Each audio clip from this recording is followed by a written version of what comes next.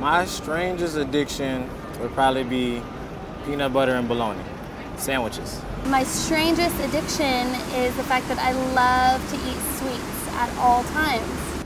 Anything Spider-Man. Like, I am unhealthily obsessed for a guy my age with Spider-Man. I have comic books, all the movies, action figures, stuff like that. And that's pretty bad. I have to eat something sweet right before I go to bed or I can't fall asleep. Macaroni and cheese and Sour Patch.